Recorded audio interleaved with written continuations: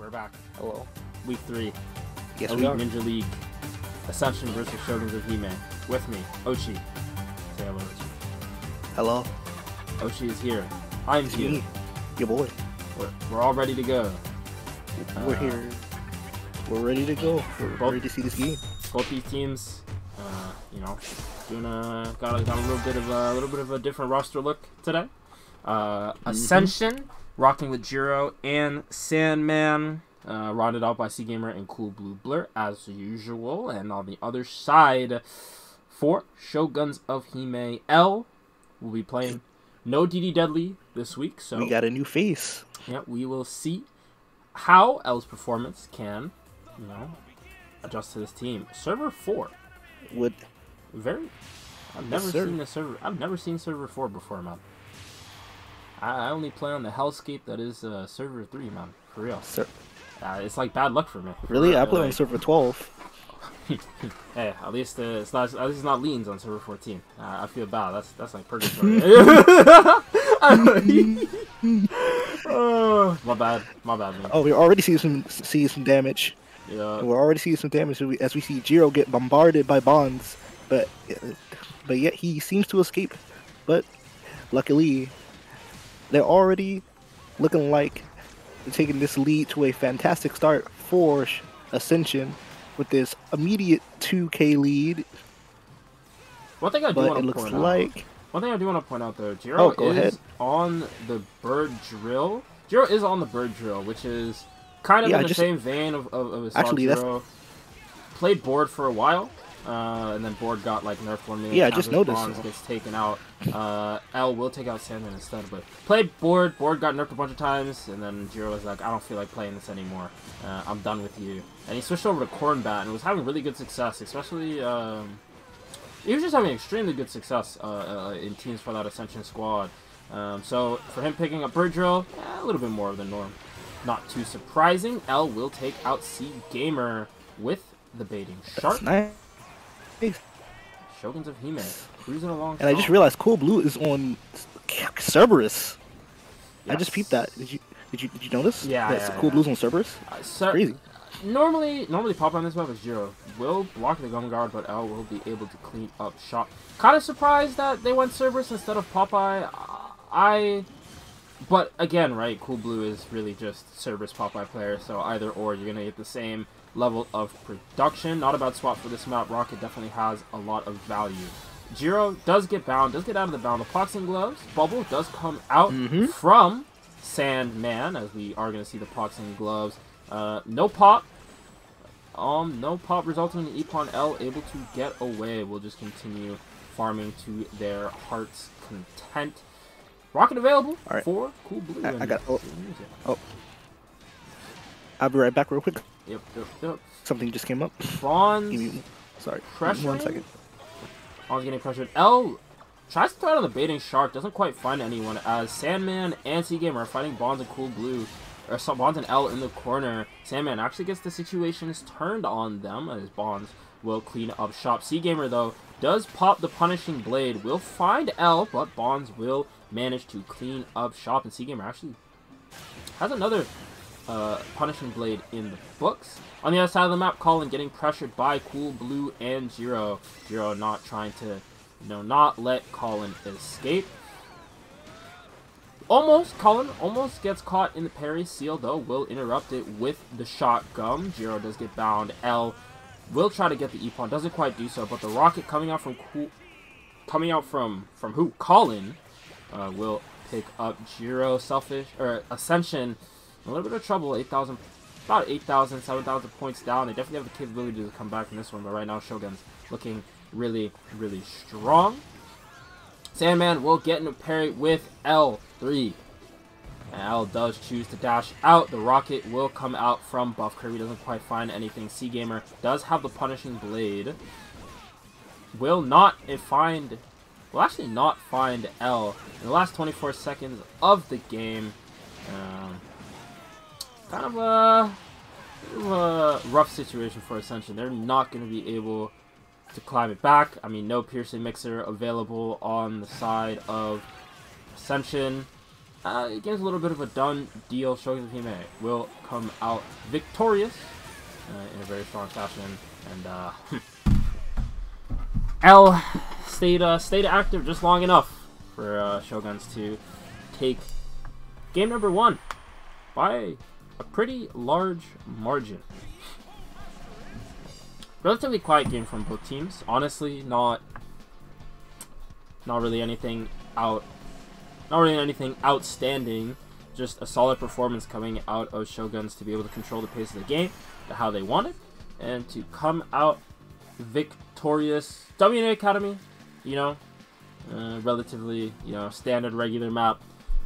Doesn't exactly, you know, give the full scope on how, you know, these two teams match up.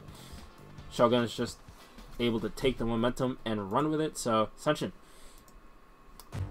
gonna have to find out what they want to change coming into Shinobi City in map number 2. There we go. And I think another thing too, I think that was at a bit of detriment to Ascension. I mean, Jiro couldn't get off the ground with bird drill.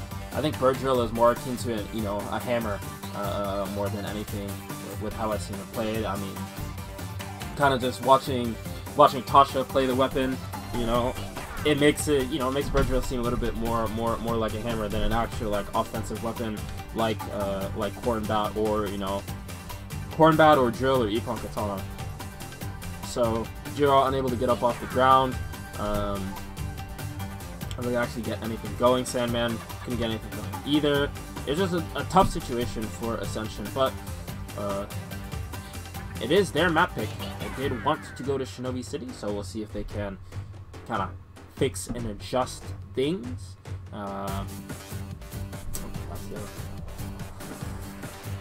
the other side, Shoguns, we'll see what they end up running. Because without GDW, obviously, oh, of course I say without GDW, they're not gonna have Popeye. Alda is probably gonna end up filling Popeye for, you know, the entirety of this series as they make their way back into the room. But I would be surprised if L played anything other than Popeye. You know, it helps, you know, that a player, you know, if a player is absent, you have a player who can play a similar weapon and try to get things in gear. And got some interesting move. Okay, the drum beat coming out of Sandman, and the iron noise potentially coming out from Bonds. Listen, we'll see. The main drawback of sound. Listen, a lot of weapon picks right now, a lot of weapons right now in the metagame, kind of get invalidated by extreme motor. So, I mean, and this map in particular is extra bad because you can't ever avoid that extreme motor. You're gonna have to handle this, and if you're playing, you know, sound hammer, that your echoing scream is not gonna do anything if they're using buffing accelerator. It makes things very, very difficult in a lot of aspects. So we'll see if both these sound hammers A actually stick to the weapon, and B are able to produce and they perform well, you know, with sound hammer staring them down. Other weapon swaps, C Gamer will switch to great gear, relative standard on this map. You see it from, I mean, you'll see it from Shogun. Normally you see it from IP. Deluxe as well for a time ran that composition, so a bit of the usual. Other than that, should be ready to go.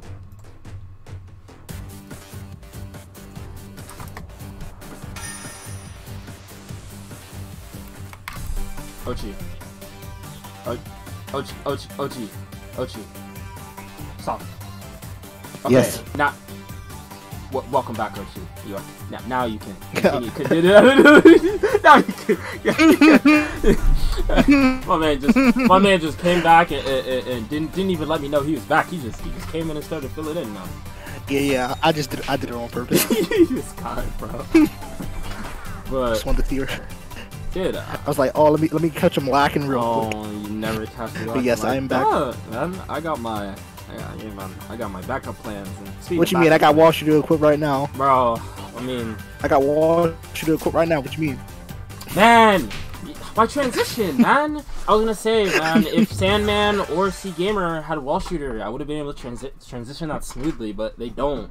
Man, that's so cringe. Anyway, both Soundhammers do end up locking in the weapons. Personally, I think they're crazy for locking in the weapons, knowing that, you know, like, it's not surprising. Both these teams have an extreme motor. Seal is going to be playing extreme motor. Cool Blue is going to be playing extreme motor. It's not hard to kind of assume that either of these teams are going to have to deal with an extreme motor. So I have no idea what this game is going to look like. This is one of the weirdest games, individual matches, in regards to weapon composition. Yeah, who knows how this is going to turn out. Yeah, I have no clue. But, I mean, all eyes on Sandman and Bonds, I guess, for this match, and we'll see how they do. Yeah, because I know this game is going to shift around those rockets. Oh, well. But we already see a quick bind here. And that is goodbye X Sandman. Sandman. See, he has his fiddle. He has his fiddle on, so I almost said X-Man. Yeah. Whoops. Oh man. Anyway, Echoing Scream comes out from Sandman. L is in a lot of trouble. Will get taken down. Bonds will end up oh my goodness! Bonds will take out two with the Iron Bind. Now staring down Sandman. Bonds on a roll. Iron Noise coming in clutch. Man, those buffs to Kunai really came in clutch for sure. For real. Bonds just pressing the break attack button to get those sound bubbles. Trying to create space. C Gamer now getting chased. Another sound bubble coming out. Kunai gets the Kunai come out. C Gamer just nothing he can do. Cool Blue now gets caught. For the extra protection, catches Cool Blue. Oh my goodness! C Gamer gets caught by L's baiting Shark. Sandman does land the Echoing Scream on Bonds. The dragon will come out. Dragon catches. Okay. Oh, he don't actually. What? What? Oh, okay. Okay. Yeah. We saw the same thing, right? Yeah. Jiro does get taken out by. Jiro does get taken out by Seal. C Gamer, with the rocket available, sees Bonds. He's going to go help out Sandman. Bonds will 100% get taken down. No Epon though. No follow up by the gum shot. L. I'm surprised he didn't. I'm surprised he didn't follow up. Yeah. The gum shot right there. That would have definitely been an Epon. Bonds now, once again, caught in a 1v2. Will get taken out. Oof. And this rocket from C Gamer probably taken out immediately. It's probably going to come out right about not now, but well, that's maybe after he gets his drone. Bonds is the one that fires the rocket first. But that's one rocket that came out. Yeah, Bonds fires the rocket. Will take out Sandman. Yep. C Gamer probably staring down a rocket at this. Oh, here we go. Wait. But there's a Bonds behind them. Yeah, he's scouting out. He's scouting. Yeah, he better want to watch out. Bonds is definitely on the lookout for him. Oh, this is Ooh, goodbye. What a nice deflect by Bonds. Goodbye, C Gamer. Ooh, perfect. Goodbye. Yeah. Oh, actually doesn't go for the full combo. Wants to play games. Bonds will get punished. And that's what he gets. And that's what he gets. That was super greedy by Bonds, just not accepting the Epon. Power Buster was down, which meant that should have been free. Either way, though, Ascension still falling behind. C Gamer with Rocket needs to use that ASAP. Oh, he has 2 rockets available now, so let's see what he does with this first one. He's definitely he's definitely not looking to use it. Why is he not using it? You gotta let that fly. He's looking for the proper opportunity, but yeah, there it is. Not rocket number 1. Wait, what? That was not what I was expecting. Rocket number 2. On. Rocket number 2 should get used here. Rocket number 2. Let's see what rocket number 2 is going to do. Yeah, it's probably going to be used at the boarding side of the map. It should come out. Sandman. Sandman will get taken out by the baiting Shark of L. C Gamer damage gets tagged. 10 seconds left. There are no drones that are going to spawn. This rocket is not actually going to find that much value, if not any. It gets fired. It's not going to find any use at all. But he's just gonna throw it anyway. Yeah. Gets Catches, tossed down. maybe catches one. I think he caught. The game ended. The game would have ended before the Epon actually got registered. So it ends up getting tossed. It does get used. Doesn't quite find the value they're looking for. And Shoguns of Hime and Bonds ends up performing a little bit better than Sandman in the midst of the extreme motor apocalypse. Solid play overall from Shoguns of Hime as they will secure game number 2.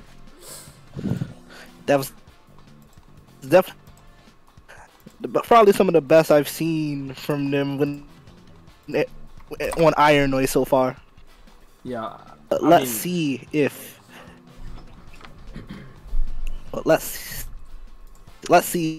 Ascension can do the usual, as you already know. Yep. The usual exclamation point adapt on this third map in Space Valley. I mean, I think if they keep listen, if they keep the composition that they had, I think so. I think if they keep the composition that they have and just adapt it for Sphinx, I think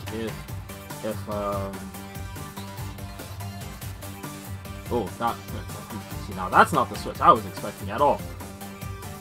Coming out of Buck Kirby, the Ninja Carpet potentially on this, on Sphinx. That is not something that I expect. That's an experiment in itself. For real, I'm appalled. I'm intrigued. True. I wonder what he can do with it. Yeah, because I think the bigger thing is I feel as if Jiro stays on, like, Virgil I think is really strong in this map, as Virgil just fills the substitute as hammer better than the other drill weapons.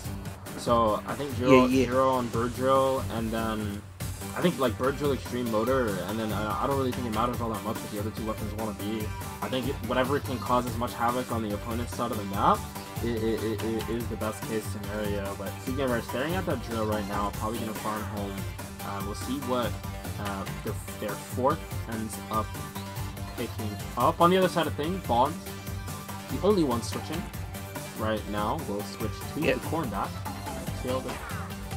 Looks like oh, okay. I thought that was Scroll or something. I was like, okay, Scroll, okay.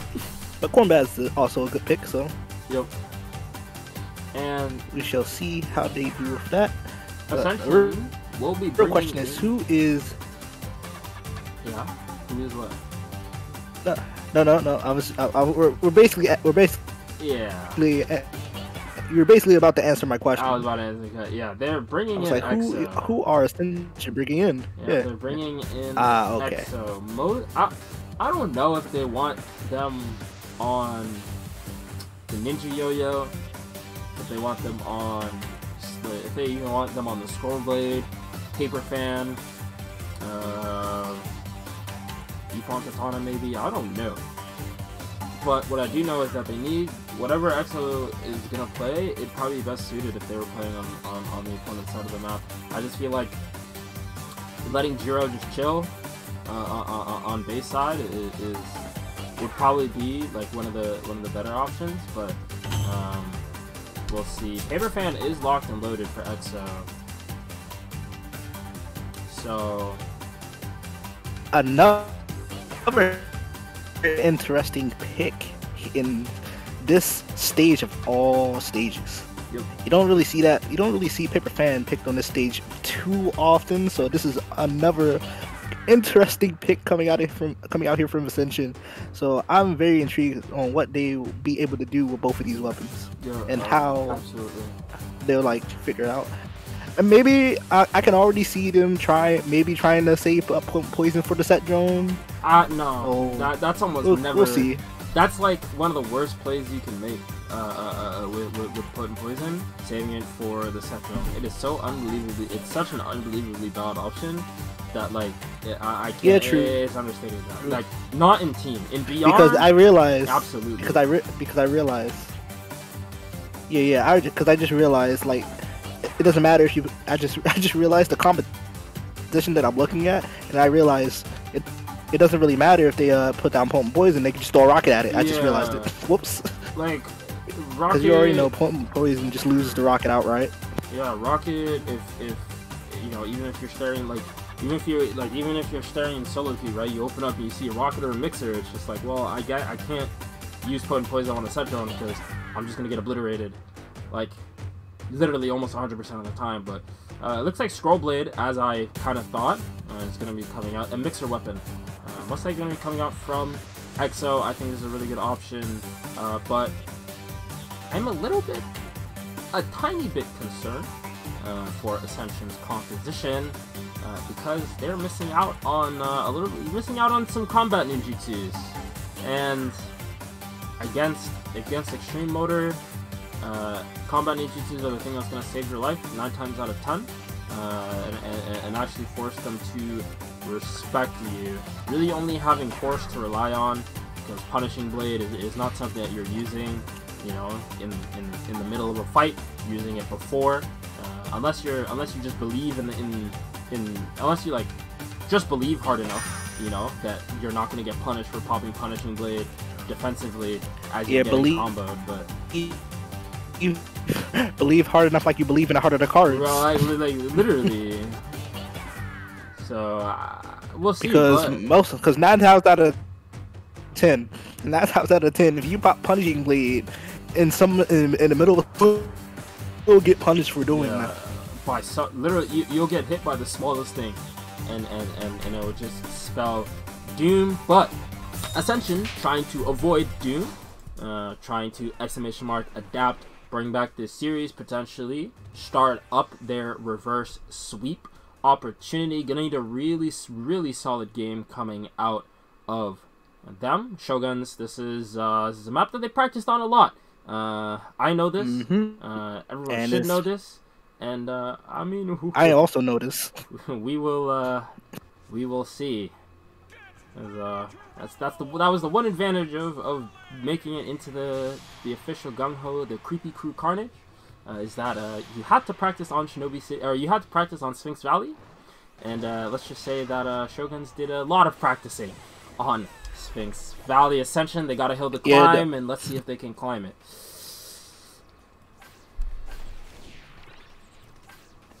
Starting off. So far so good. Looks like nothing's going to be happening just yet. Just scouting out the drones. Bonds gets bound early, and we already getting to see. Oh, you hate to see it, and that easily secures them an early lead, but it's still close, so I can't really say anything yet for sure. I think that Ascension definitely has the advantage. I am a Piercing Mixer fanboy. I'm a Piercing Mixer fanboy, so when I see a team with Piercing Mixer and the opponent doesn't have Piercing Mixer, I say that the team with Piercing Mixer has a very high chance of winning as long as they play properly. Colin getting chased really heavily, but Seal is there with a bumpy accelerator to get them away. Colin will just walk away from the situation and continue to farm to their heart's content. EXO actually ends up getting taken out by Seal as well, so Seal will just win the 1v2 in the process. A little bit of, Colin. Wow. Colin gets that's something you don't see every day. Absolutely. Colin just gets exodiated with that rocket. Yeah. Cool Blue. But Seal comes in, takes that drone. Yeah, Cool Blue almost getting gets on out of here. Piercing Mixer comes out from EXO. It will find Colin and the drone. EXO going to be able to push Ascension's advantage. 5,000 point lead right now for them, and the game's only going to get harder because Piercing Mixer. Piercing Mixer, and here comes a rocket coming from Shogun, but no avail, catches no one. But Bonds gets this Epon, and he continues moving on. Yep. Let's see what he does next. He Gamer, catches one. Gamer in a lot of trouble. No, he does not.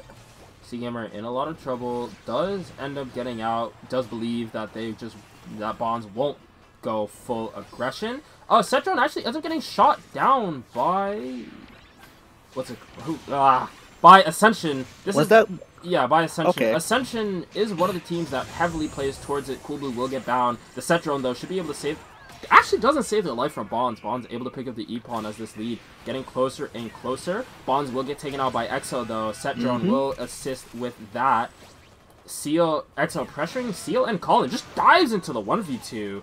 Just no fear in any capacity. We'll be able to get out scot-free. No fear at all. Yeah, that's a little bit of built different. Tries to turn the situation on Seal, but doesn't quite find it. Piercing Mixer he has Mixer available. And available. He might fire it. There it is. Oh, that's a good. Oh, here's a good time. Seal. There it Seal, is. my man. Seal. Not no. Seal. Seal. Seal. Not like that, Seal. Oh my goodness.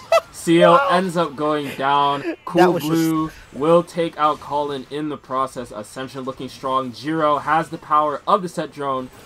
Well, not anymore, as L will pick up the power of the set drone. 30 seconds, actually. L with the set drone can potentially turn this game around. We'll see if they'll be able to take full advantage. Colin does end up getting caught by Exo. Exo will be able to secure this E-Pawn nice and short. 20 seconds left. 2 motors available. 20 seconds left. 4 points. Horse number 1 will pick up 2 horses available. Horse number 1 comes out, catches 2. Horse number 2 second horse comes out and catches another one. 3 seconds left. It comes down to bonuses, and bonuses should state that Ascension takes this game. Wait. Oh, never mind. Never mind.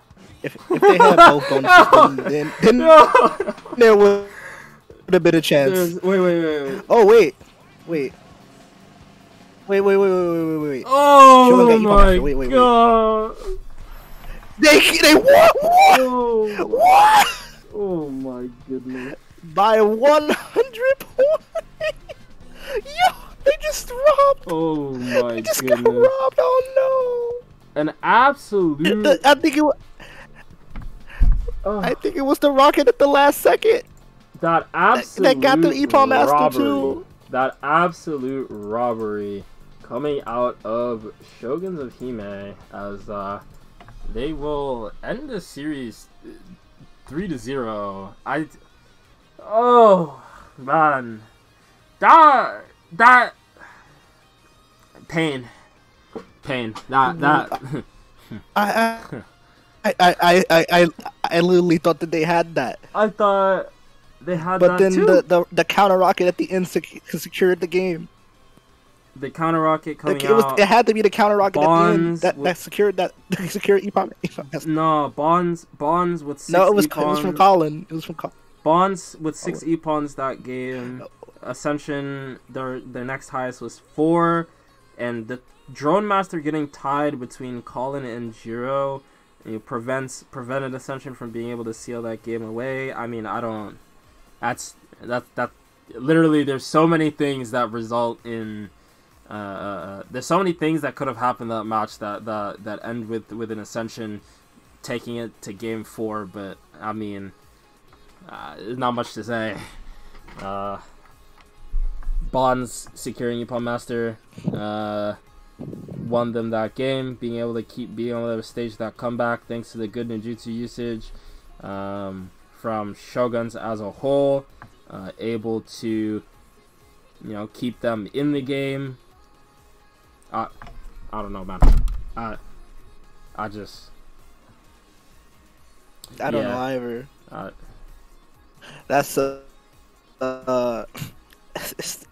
it still surprised me that they even had E-Pawn Master from the get-go. How did Bonds get so many E-Pawns?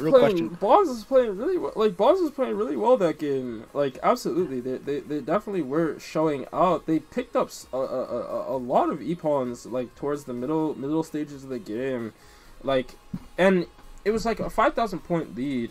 But like, part of me wants to say, like, obviously, right, because I'm biased towards Piercing Mixer. Part of me wants to say that the mixers used weren't the best possible scenarios. The first one was really, like, the first one used was really solid, but I think the second one, like, even though they did end up picking the E-Pawn on Seal and taking that drone, I definitely think, when big drone spawn, that really should be the primary target. Yeah, they They didn't really capitalize on taking on focusing on the big drones with Mixer. So that was the one key notice there. Yeah, but like again, that I did see.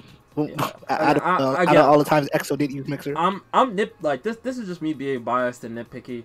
There are way too many things that could have possibly happened on the side of Ascension for them not to come out with a victory. Even and things were absolutely in their favor. So I'm at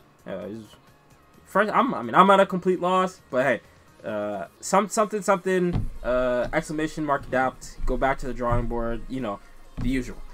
With that being said, we're gonna move on. Next match, Lotus New Bloom versus Deluxe. It's gonna be a good one. Don't go anywhere. We will be back very, very soon. BRB? And stay tuned.